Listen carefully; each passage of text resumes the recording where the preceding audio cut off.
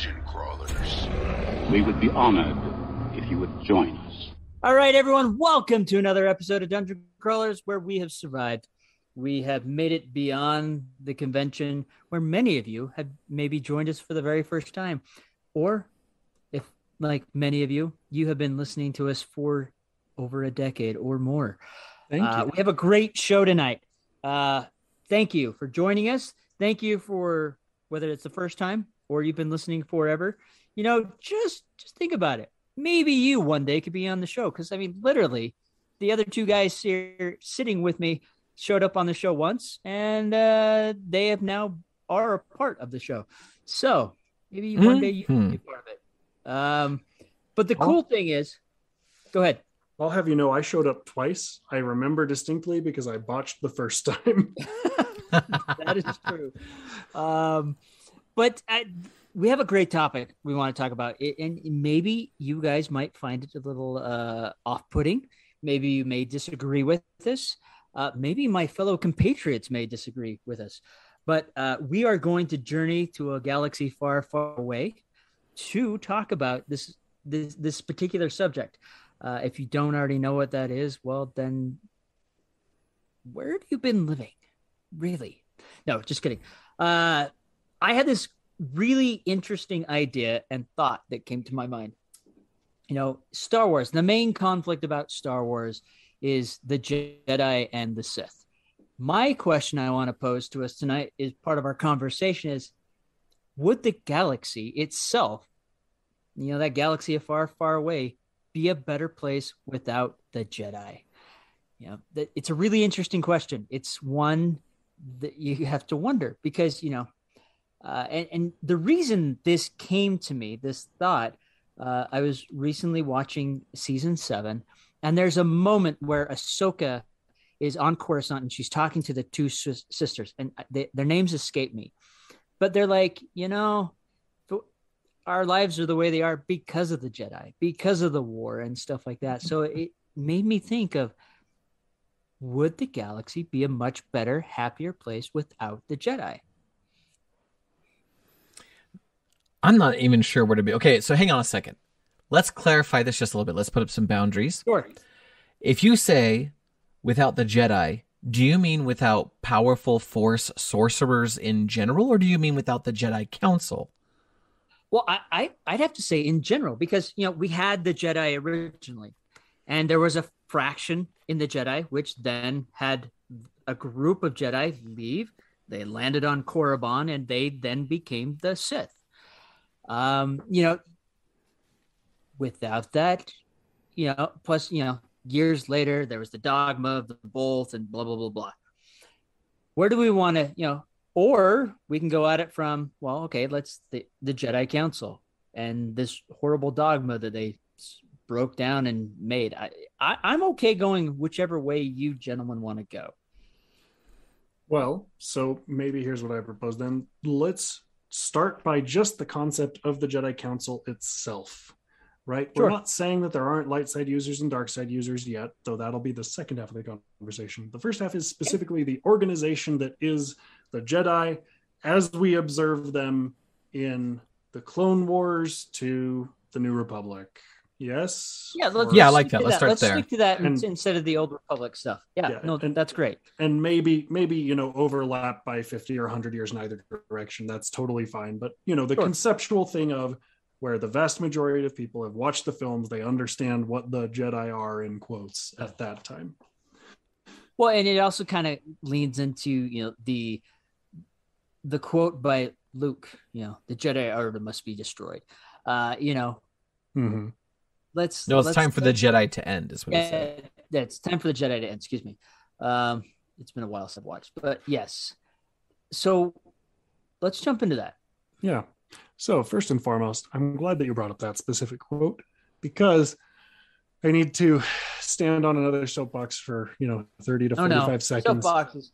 It's true. They're coming out. And this one has Rian Johnson's name all over it. This is a soapbox that y'all have heard me say many times before, which is that episode 8 conceptually had some things that I really think should have been explored. And the execution was extremely poor, whether that is specifically Ryan Johnson's doing or Kathleen Kennedy or Disney overarching or whatever. I don't actually care, because at the end of the day, the stuff that came out of it, that's right, could have been better. And that's, you know, anybody who had the reasonable veto power on something and either exercised it unrighteously or decided not to use it, you contributed to the problem, and we're here. Truth. That being said, I do believe that specifically is one of the vital themes that 100% deserves to be in episode 8 and should have been carried over and explored in much greater detail in episode 9, and allowed that to be the primary thesis of the sequel trilogy, in my opinion.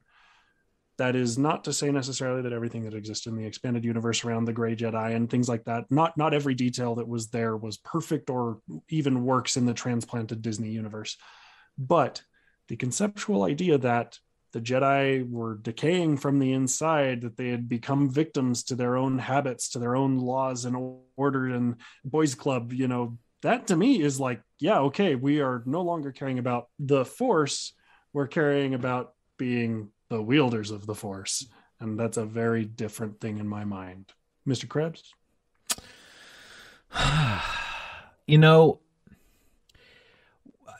Part of my answer here is definitely informed by the way the prequels played out, and I have made it no secret that I am not a fan of the prequels. I actually do enjoy the new sequel trilogy, although I do find that it has flaws and faults as well. But the prequel trilogy was an insult to the universe, to the Star Wars universe and its fans, as I see it. And going to the question of like, would the universe have been better off without the Jedi Council? You know, we've touched on this topic multiple ways over the last couple years, and we've noted certain things. One is that they have a prophecy, but they don't talk about from whence it actually comes. They don't even talk about if they understand the prophecy correctly. But this whole idea of like someone bringing balance to the Force. And then what is their mission? But their mission is to destroy the Sith. And they see the Sith as a threat to the peace and as a threat to life. So they're going to wage war and kill to sustain peace and life. Which, interestingly, is a concept I totally understand. I get that. But they also have this notion that somehow removing the Sith would make the universe better, despite this prophecy of one who brings balance. And they never actually stop to consider, what does balance actually mean?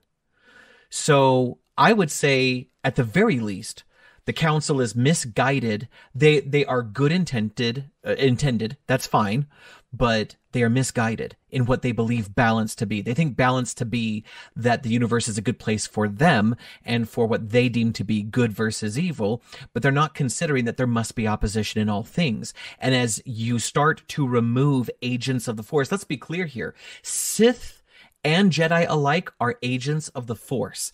And the Force is so called because it is the power of the universe to regulate itself.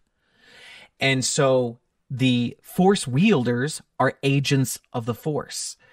And when you start wiping out agents of the Force, then the Force will create new agents. The Force will find a way, right? So we even see that in the attitude of characters who are what we would call Force sensitive, but they're not Force users, right?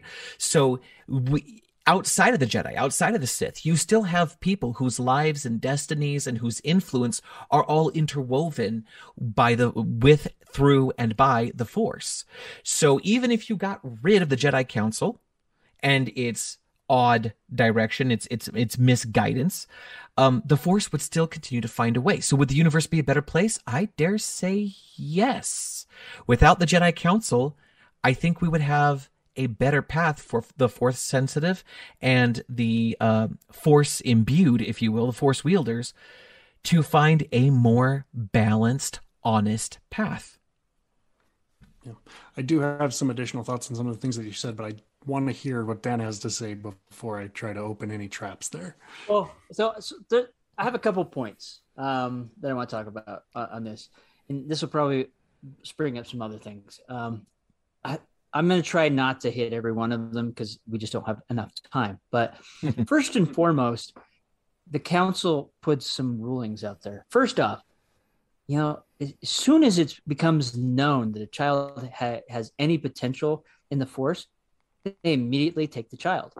Those childs are taken from their families. We even in episode 1, we even hear that, from Qui-Gon saying that, had Anakin been born in the Republic, he would have been discovered and taken long ago. The other thing, because I'm trying to just kind of scan through these, in my opinion, the Jedi Council actually fosters corruption and crush all those who oppose them.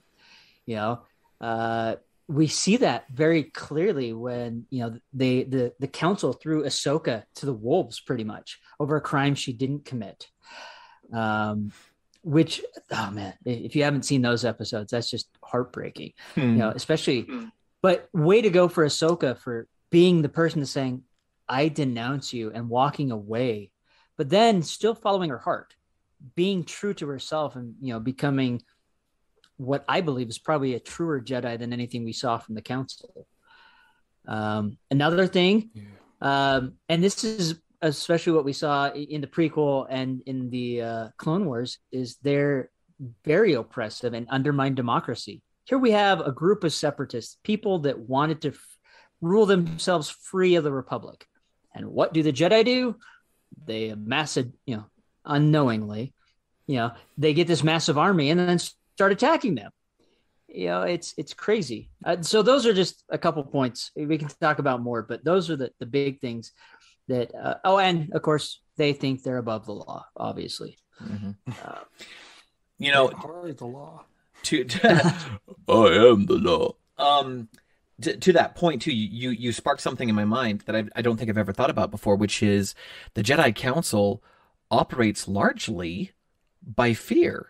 Not just fear and intimidation of other people. I mean, they have their power because they're mystical and people don't understand and people are like awed by them, But actually, like when they find out that a kid is a Force wielder or close to the Force, they immediately snatch up the kid, take them out of their surroundings, put them into a controlled environment, because the idea is if they don't, then the chance of that kid becoming a Sith Lord goes way up, even though there could only be two. Falling to the dark side. Or falling to the dark side in general and things like that, right? So out of fear, they take these children. And out of fear, they keep Jedi away from meaningful relationships and interpersonal connections.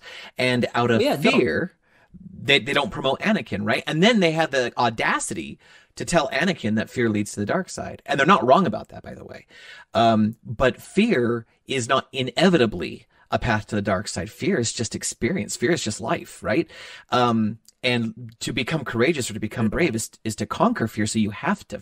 And then what does Yoda do with Luke? Yoda sends Luke into the dark side cave, that hollowed out stump on Dagobah where a Sith Lord was killed, and it's rich with the dark side. And Luke is like, well, what's in there? And Yoda is all, only what you take with you, and sends him in anyway. He knows it's going to be a terrifying experience for Luke. So like, I think maybe Yoda had grown since his days in the council, but the point is the Jedi Council operates primarily through fear, their own fear and the fear that they evoke in others.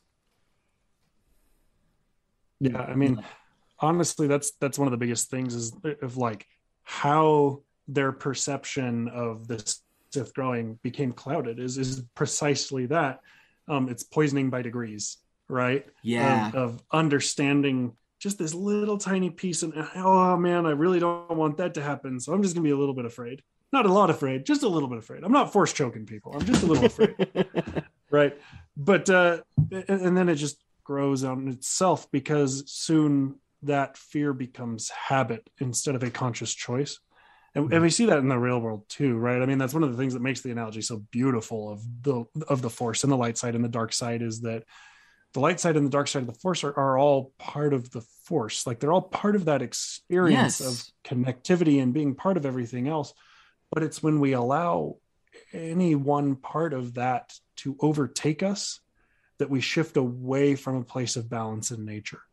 I've always found that gorgeous. Yes. One of the other things that you brought up specifically with Dagobah, right, that I really think kind of backs up that whole idea, is that there are these nexuses of light side and dark side energy that exist all over the galaxy, right? In fact, the Jedi Temple is sitting on one.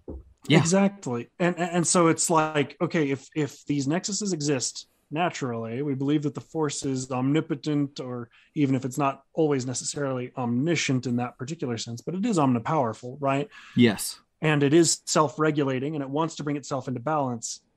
Why would these nexuses exist? Right. And while some of them, yes, are absolutely associated with former Sith Lords and people who would, regress to the dark side, there's also just places of natural dark side energy. We see it on Korriban. We see it on Mustafar. We see it on Dathomir, right? Mm-hmm. Like, these are places that are natural wells of the dark side that are not associated with any specific thing. And even in the case of Dathomir, where the Force witches exist there, it's because they are so present next to that strong Force energy that the likelihood that they are going to encounter it, create an aptitude for it, and move into becoming Force users goes up dramatically. Yes. It's just an interesting thing to contemplate. Well, the other thing is very interesting to me, and it's a point you hit on, is the fact that, they took away marriages and stuff like that. In the Old Republic, Jedi got married. Jedi had kids. At some point, they took that away because fear again. Oh, if they have kids or something like that, they'll form attachments. It'll be easier to fall to the dark side. I honestly think that is something that was a bad mistake. Yes. That took away that connection. Connection is a positive thing. People that suffer from depression and stuff like that, the best solution for that, go connect with other people, be around other people. It's this weird dogma of you can't do that. It just seems so strange to me and foreign. And not only that, it's suppressing really healthy emotions when we can be excited for our children growing up or friends and family. So it would be this disconnection and not attaching to one self to another just seems so strange and weird that it's like, why would you do that? And I get they're kind of like monks, and monks do that, but that seemed like ad place. Like the Sith embrace that, they embrace their passions and stuff like that. What would it be like if you had that passion and that connection with other people? How would that improve things? Yeah. Which is very interesting. One of the things that I feel really is one of the defining factors, the difference between the light side and the dark side, right, is a light side user trains themselves to abstain, and a dark side user trains themselves to give in, right? But really, neither of those is a fully adequate way to maintain a moral goodness. Right. Never exposing yourself to temptation does not make you stronger against temptation. Similarly, seeking out temptation so that you understand it also doesn't make you stronger to resist temptation. That's right. And we're not necessarily talking about the metaphysical religious high-end temptation concept. No, we're talking about morality. Simple things. Yeah. If I never, and it's funny because we see this all the time with like kids who are raised vegetarian or vegan who try bacon for the first time. And then it's like their whole life just balloons out. And it's not every case, right? Let's be very, very clear there. And that is also not necessarily a statement on vegetarianism or veganism, but it is to say more specifically in the way that that child is raised to understand why and what is, and be allowed to make a choice and be allowed to experience something and figure out what makes sense. Because maybe if they got to try it once early on and they understood this is a thing and this is why we have made this choice, maybe you'd have a kid who is more likely to do that thing, right? And that's really a vital piece, is that neither side is morally superior. It's just one is in more control, and there's a difference. Yeah. So let's sum this one up then. So the question is, would the universe have been a better place without the Jedi Council? I say I think yes. we've got a unanimous yes here. Yeah. Yeah, I think you're right. I mean, just one more thing to throw in, and I know this is a hard thing to do. Again, I love Star Wars. I love the Jedi. Oh yes, absolutely. But when I break this down, they're a group of militants who train terrorists. Really, there's an episode. At the end of episode 2, Yoda shows up with a horde of lone troopers and just start attacking the Geonosians. Excuse me, the Geonosians. Yeah, Geonosians. Yeah. And the moral ground that they are taking in that moment is we're going to defend a Jedi and a senator who expressly disobeyed their orders and went out of the way to put themselves in danger. So now we're going to go massacre the people to which they have become in danger. Yep. But even if you look at history, 1,000 years before, when suddenly the Sith went out, the Jedi were such battle-hardened military commanders that they actually had an army that they called the Army of Light. And this happened before, it happened during the Mandalorian Wars, where a group of Jedi, went after the Mandalorians, which, we all know Darth Revan came from. So this is not out of the order. Another thing, and I hate, Jedi violate people against their will. We've seen it countless times. These are not the droids they're looking for. That's not cool. That's not cool. But mind influence and mind control being considered light side power is really only more evidence to say that it's not necessarily moral superiority that determines a light side user from a dark side user. It's truth. What are you trading? Yeah. There's many other topics, but I do feel like when they originally were created, they were guardians. They came with true intent to help people. What we saw towards the end of episode 3, I definitely don't believe they were where they needed to be, which then, kind of begs the question, is this truly the Jedi Council's fault or Yoda's? Because he was in charge of the Jedi Council and trained over 20,000 Jedi, which means more than likely he trained those other, masters that sat in the circle with him. Well, we don't know much about Yoda's species or homeworld or anything else. So, maybe there's an overarching plot and the Darth Jar Jar theory actually should have been Darth Vader all along. I think that's a topic for another episode. I do actually think there's some meat on that bone. No, I think more of it is not really he's a Sith, but more of the fact that he definitely made mistakes and failed. Mm-hmm. But instead of and this is where I really feel the council failed. Instead of admitting they made a mistake and trying to correct that and rectify that, they continued to make further and further mistakes to try to claim, hey, we didn't make a mistake.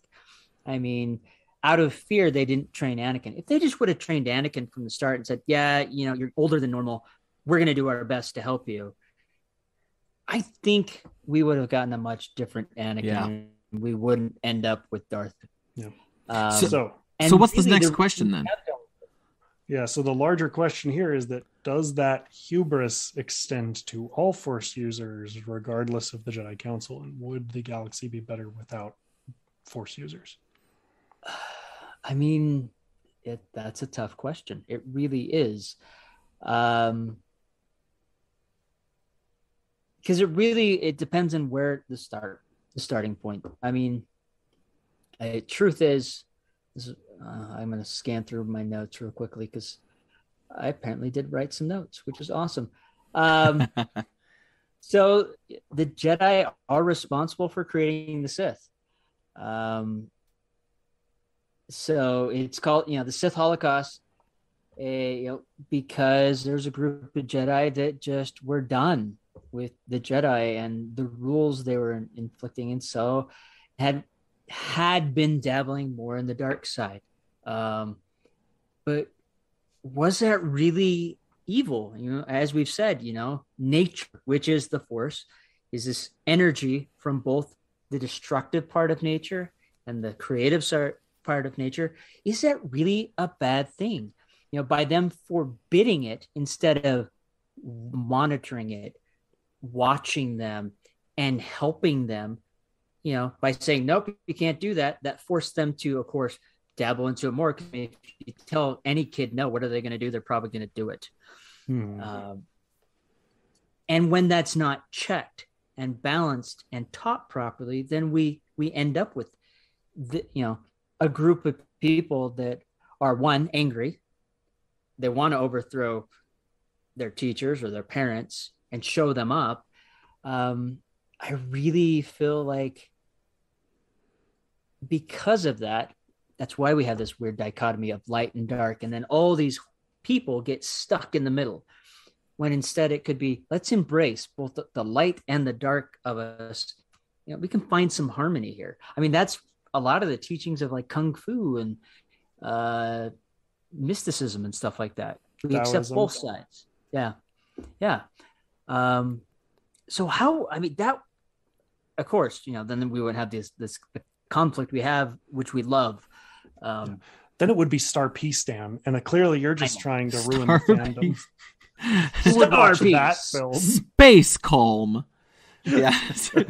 I'd like to hit on this question too, and I'm trying to figure out how to word this exactly. So please take no offense at this one, but I don't think it is a fair question. And the reason is something that I said earlier, which is that Force wielders are agents of the Force, that the Force imbued them with this ability, that the Force utilizes them as tools to correct itself, to obtain homeostasis with like you could see the universe as like a massive ecosphere trying to maintain balance of life. And when you get down to the individual creatures that are in there, yes, there is life, yes, there is death, yes, there is a cycle, and yes, there is like energy flowing out of the Force into life and then back into the Force at the point of death, etc., etc. In fact, Obi-Wan Kenobi sums it up best when he says, it surrounds us, it penetrates us, it binds the universe together. It is the energy of life. And you're absolutely right that nature, that life comes with what we would consider good and evil, or it comes with with nurture and with hostility. That we could talk about how courage is equal parts fear and choice, right? You have to face the fear and then make a choice. And that's what makes courage. And the same thing is true about passion. Passion is equal parts hate and love. They both have to be there to make passion what it is. I think that the question, would it be better without users of the Force or things like that? In that universe, I don't think that's a fair question, because I don't think that universe could exist without life forms that were closer to the Force than others. I think it's just inherent in the system. So if you were to remove the designation of Jedi and the designation of Sith, I think you would still have mystical people who had the ability to manipulate the universe around them for good, for evil, for better, for worse. And you still have those people who are influenced by the universe, those people who are Force sensitive, like even Han Solo, who is basically guided in his destiny to get where he's going. I think to grab, again, to reference a Jurassic Park quote and change it for this purpose, I think the universe finds a way. So I don't think the universe could survive without those creatures attuned to the Force. Yeah, I'm not saying that we get rid of those. What I'm saying is the Jedi, because this is a dogma or set of rules that are applied to those individuals. We look at Ahsoka. She is removed from that set of rules and dogma. She follows her heart. She follows what her moral compass, what is right, and uses those abilities to defend others that are weaker than herself, that can't do that. I feel like that is a true Jedi, in my opinion, using, the light side. I think the Jedi, because of their dogma and their strict rules that they put in place, actually do more damage Yeah. to not only themselves as a body that govern themselves, but also to the galaxy and those around them, because of this strictness that they Well, put over I everything. Yeah. I agree with that statement. I will say this: if we were to remove the concept of Jedi and the concept, and if you remove Jedi, you have to remove Sith and vice versa. Like you said, the Jedi are responsible for the genesis of the Sith, and you were talking about like, well, the Jedi are hunting down the Sith, and then what happens when the Sith get Anakin? They hunt down the Jedi. I mean, it's a reciprocal relationship, right? Yeah, they hunt down the Jedi. Yeah. So, Yeah. what I will say is, if you remove those designations, because of the way that life works, because of the way that interpersonal relationships work and things like that, I think eventually, I think unavoidably, you will get factions of people, those who will exert their power for gain and those who will exert their power for defense. And I think no matter what you do, you end up with Jedi and Sith, if not in name, in purpose. So would the universe be better off? Maybe, but I think it's inevitable. I think that you always end up with factions. So, No, I agree. do you want to hear my super metaphysical hyper theory take? Oh, yes, please do. Because I've been thinking about this ever since you brought this topic up. And it's gonna sound like I'm sidetracking for like 15 seconds, and then I promise it's gonna come right back around. Seconds become minutes. Go. You're right with me, it's hours, but I'm gonna do my darndest, Krebs. No, I have faith in you, buddy. Go for it. So, one of the things that we know about world building as authors, as game designers, right, is that the inherent relationship between technology and magic, right? Not only in terms of that any technology sufficiently advanced enough will appear as magic to somebody who doesn't understand it, but within world building itself, the actual relationship that says, if you have a way to accomplish something, why would you do that thing if you can just do it, right? It's a logical paradox that says if magic exists, technology suffers.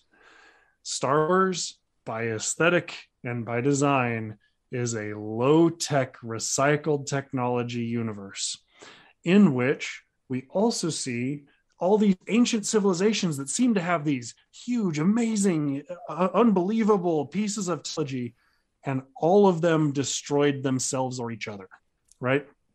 So if we assume that the Force has some type of cognizance of being, of self, of recognition that's driving towards that homeostasis, and I recognized as that consciousness or collective consciousness or whatever, that every time that one of these stinking civilizations gets technologically advanced enough, they blow themselves and everyone else to smithereens. And all I want are life forms that can continue to feel and interact with me so that I can continue to be. Yeah, I'm going to invite Force users to be a thing. And I'm going to do everything that I can to seed power so that we can just keep a lid on this thing before it gets out of hand again, please and thank you. But then let's go even one step beyond that, right? Why are there people who are not as sensitive to the Force, or people who are intermittently sensitive to the Force without being full-on Force users? What if at a higher level than even midichlorians or whatever else, that the Force is in fact the collective consciousness of all living beings, and that therefore whenever people are being oppressed or are in danger of being destroyed, that collective consciousness calls out and feels it and tries to correct that perceived wrong. And because of that, we see the pendulum of power swing. We see the way that dynamics shift between civilizations and people, and who's in charge and the flavor of the day. Because those who are actively participating in that consciousness are not going to be the ones that are actively exercising that power unless it is the only option left. And it may not even be something that they consciously choose. And so the Force, in a way, does have that cognizance, perhaps because it is in fact every consciousness that exists within that sea. It's just some are accessing it, accessing that actual energy from others to try to right some of those wrongs.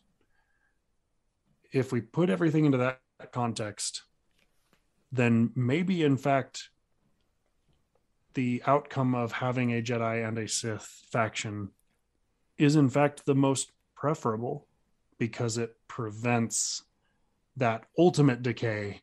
Because anytime that one side starts to become too much, the other just rises up to meet it. Thoughts? Yeah, I mean that makes a lot of sense. I think you and I are hitting on very similar points in that I think it's inevitable. I think it has to be. So it's not about a question of whether the universe would benefit or not. It's the universe has to have it. It's a necessity. Yeah.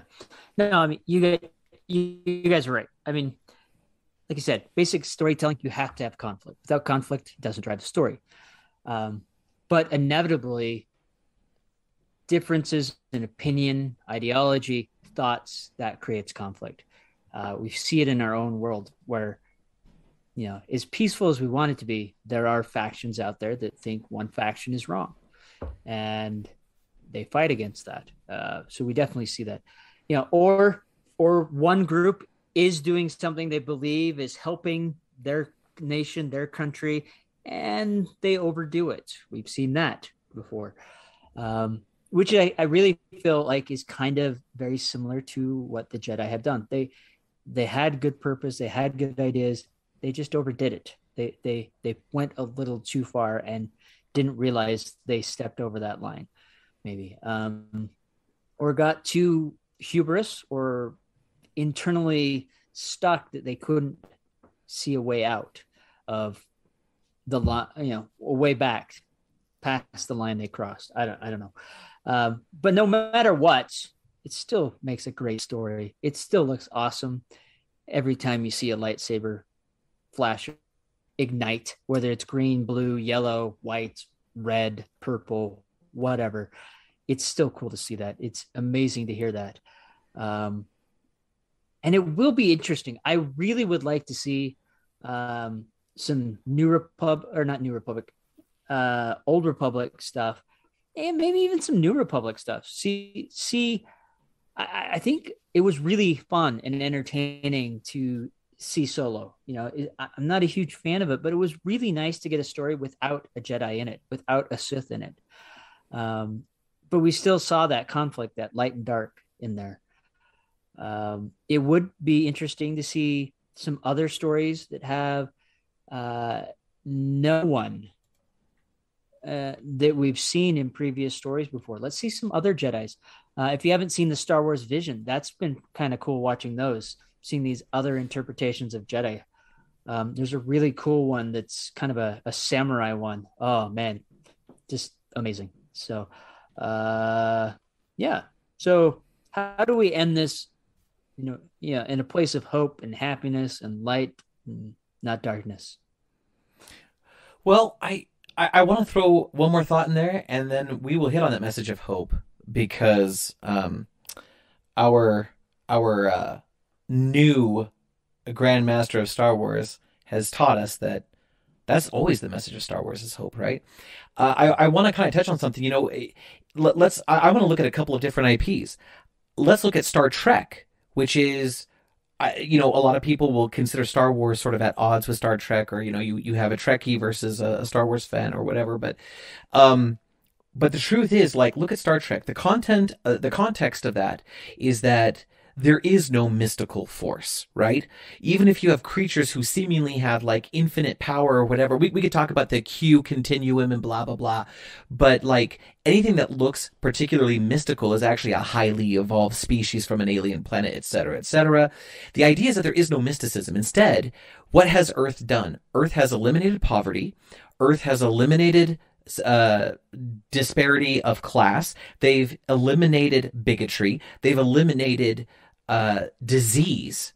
They've eliminated all of these factors, and then they go out into the universe to spread, to explore, and hopefully improve the lives of other civilizations.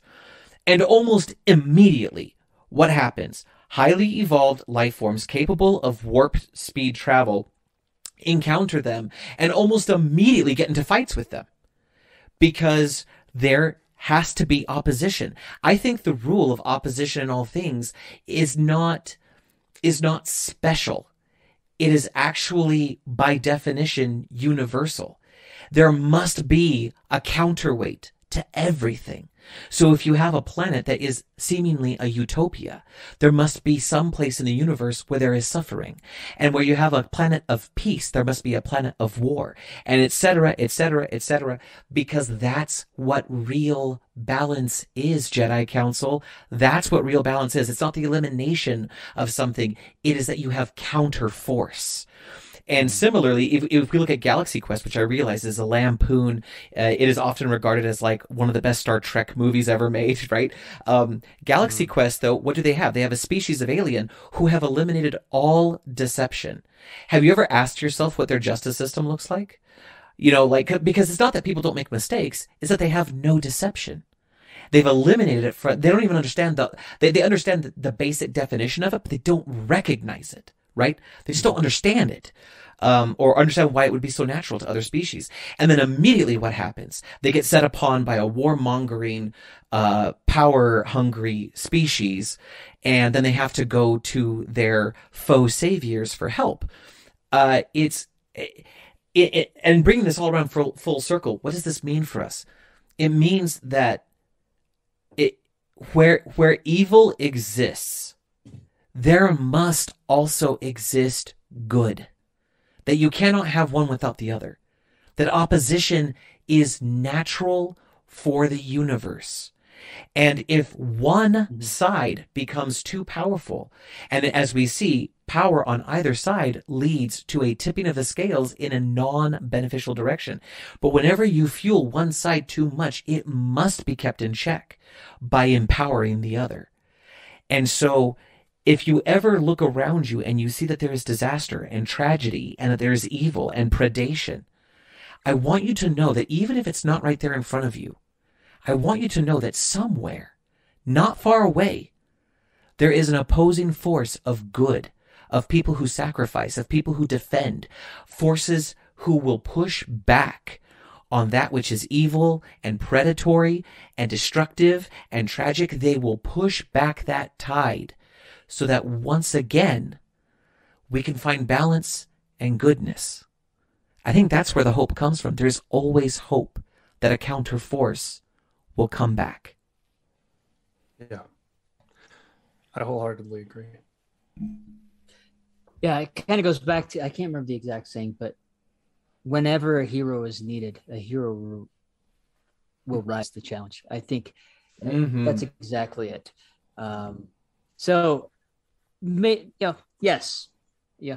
I love how you brought Star Trek into that, even though I'm not a Star Trek fan, but even watching Picard, this wonderful Starfleet is crumbling. It's become corrupt. It's not as wonderful as it once was. But I think inevitably we have kind of that attrition that happens. Something happens, there's an event, we learn something, and then we rebuild. And I think that happens over and over. So again, that's just another moment of hope. Things will get better. And, that's the one thing I like another point that I liked that came out of episode 8 is, when referring to Rey, Yoda says she has everything she needs, and then we see the scene with the books. But really that was just that was very hopeful. She doesn't need the dogma. And I think at that point, Yoda realizes, a teacher, she can do this on her own. She can follow her heart and decide what path to go. So, all right. Well, folks, I believe we're out of time. So we'd love to hear your opinions. We'd love to hear what you think about the Jedi, what you think about what we've said. Do you agree or disagree? If you disagree, that's okay. If you agree, okay. But we want to hear your opinion. So jump on Discord or even shoot us an email at info@dungeoncrawlersradio.com. We'd love to hear your opinion. And if we get your messages, we're going to read them. We're going to give a shout out to you guys. On the next episode, we'll just take a few minutes to read out your comments and give a shout out to you. So with that said, we'll catch you next time. Dungeon crawlers, regardless of whether you are in balance or only seeking it, tell your story, whatever may come. And as you push back against the tide, always remember to be epic and don't suck. Remember, the Force will be with you, always.